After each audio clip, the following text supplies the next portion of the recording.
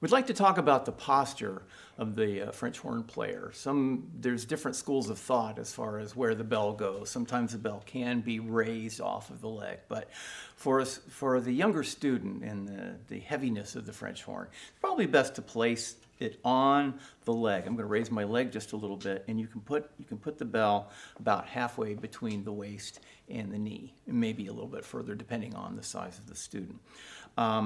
In this way, you're also keeping the horn from playing into the body of the student. We want to avoid that because the sound will disappear. You know, you're not going to get much out of them that way. So with the right hand position, remember that the thumb has to be on the quarter area of the index finger, and then the hand should go into the bell at approximately 3 o'clock, and that makes it easier for stopping, which we'll talk about later.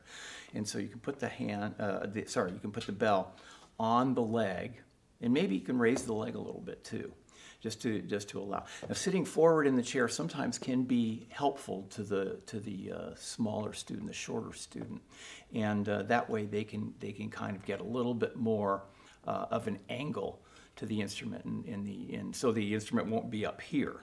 All right, so you know the leg can be down a little bit, and you can see the leg can really alter where the horn lands, where the mouthpiece lands on the face. So it's an important part of it.